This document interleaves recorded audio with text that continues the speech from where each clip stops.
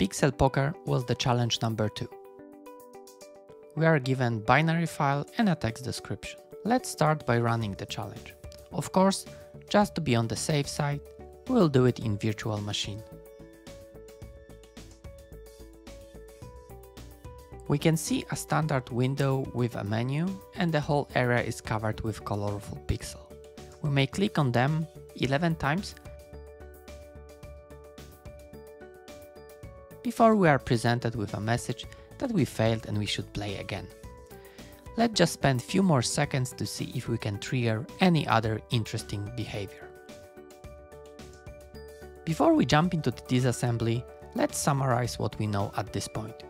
We have an application with a random image with colorful pixels that shows X and Y coordinate in the top bar while hovering, that we can click on 11 pixels, that shows a dialog box with an information that we failed. Let's open the challenge in Ghidra and try to locate places where those actions that we've listed are coded. Ghidra identifies this application as 32-bit Windows executable. Let's just click OK to import, then double click on the name to open the main editor. Now we can run the analysis. Just keep the default options. In a couple of seconds we can dig into the opcodes. Before we dive deeper into the disassembly, let's pause for a moment and discuss how we could start the analysis. One option would be to start from the top function and drill into sub-function down to the tiniest function that exists. This could be called a top-down approach. Another one could be that we start from a specific part of the binary, for example a string or other identifiable piece of information, and we go up until we reach an interesting function. This could be called a bottom-up approach. Which is better? It depends. With this binary, both would work, but I will start from the top. Back to Ghidra. Let's start by filtering entry function.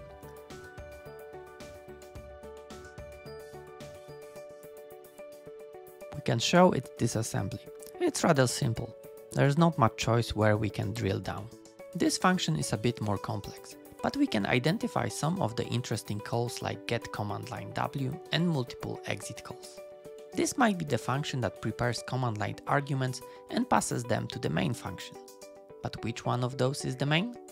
We know that standard main function can return a status code that is used by the operating system.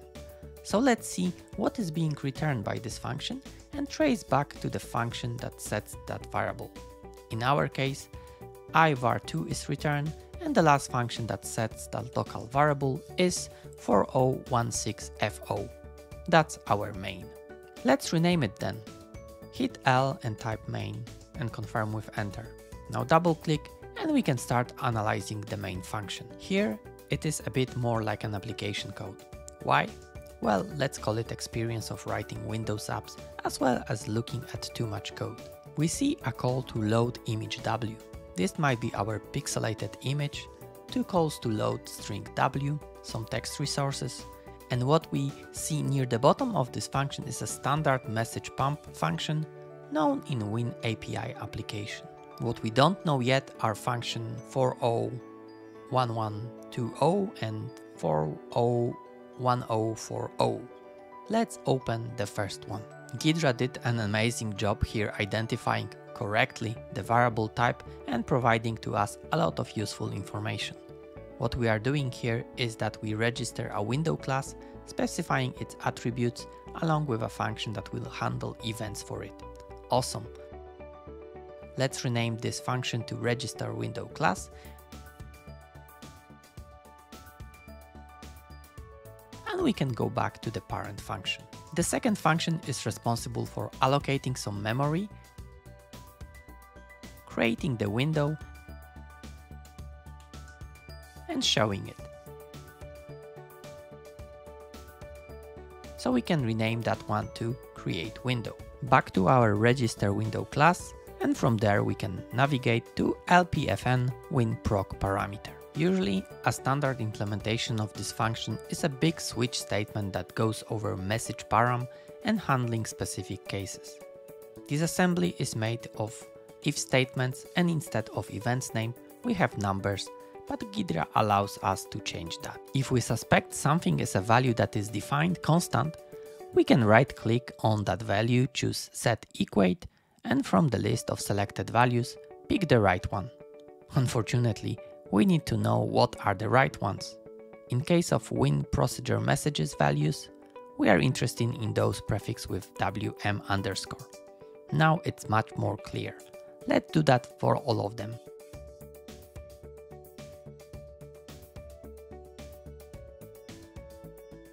Setting the WM names already presents us with parts of the code that seems familiar to our application exploration. Can we find the flag then? We can see an equate for mouse move and close by a string that could be one of those we saw in the Windows title. Near L button down,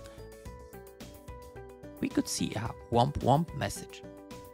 There's also an interesting check with a value of 10 nearby. Could this be our limit compared with the current click count? It might be. For the moment, let's rename this variable to click count. If the 10 clicks limit is not satisfied, we increase the click count. So this is really starting to look like our counter. Next, we have a check. Let's try to understand what is happening here. Value of variable named uvar8 is being compared with a reminder of value located at 412004 divided by a value located at 413280. But the value at address 412004 is not taken in full. It has a suffix of 04.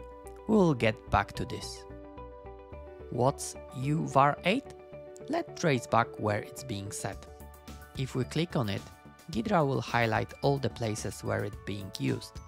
And we can see that it's being set to param4, which is parameter to Windows Pro of type lparam. In the docs for L button down, we can read that lparam holds x and y coordinates of the mouse position. Lower bits are the x coordinate, while higher bits are the y coordinate. So uvar8 is the x coordinate. Let's rename it that way. For the second part of this track, we do a similar comparison, but this time between uvar6 and string located at 412004 and the value at address 413284. We can do the same, trace back to initial place where uvar6 is set and determine that it's the y coordinate.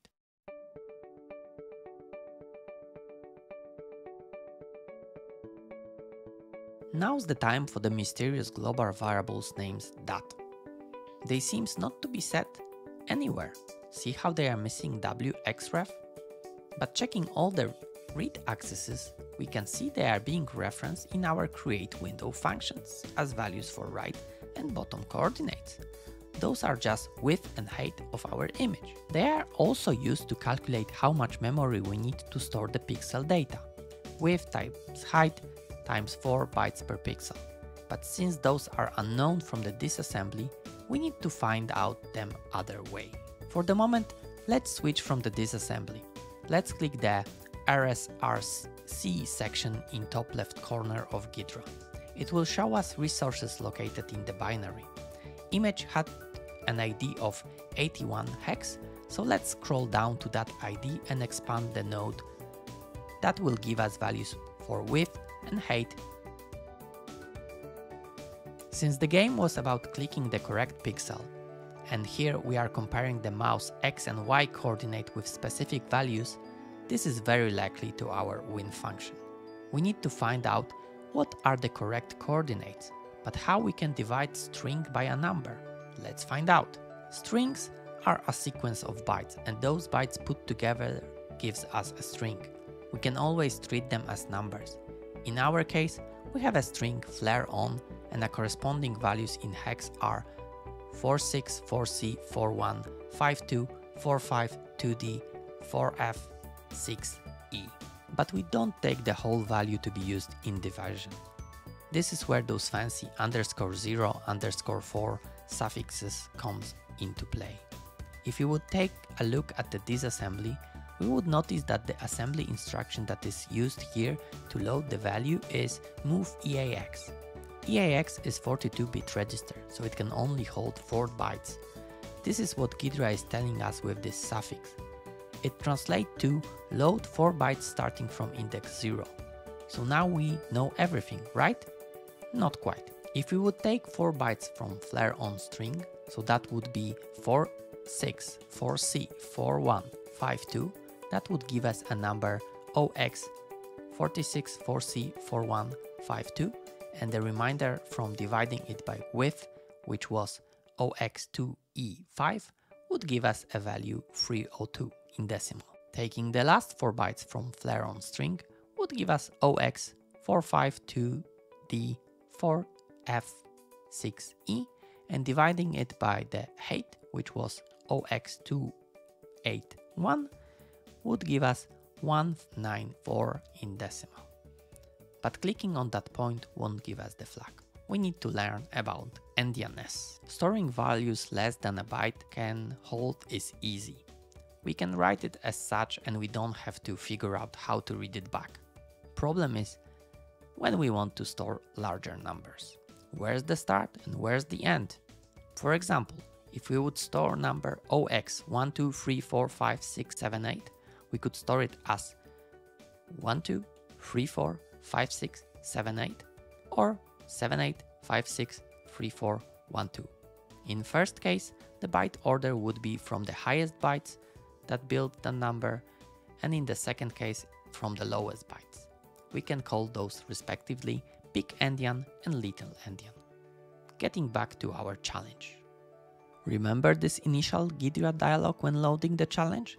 It was stating that this is a little endian binary, so if we load 4 bytes from Flare on string, so bytes 46, 4C, 41, 52, they would produce a 4-byte number equal to OX52414C46, reverse order.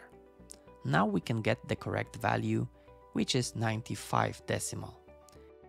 And the same for the second value, which gives 313 in decimal. And that's the correct pixel. Let's just get the flag and wrap with this challenge. It's not so easy to find the exact pixel, but hey, it worked. See you in the challenge number 3.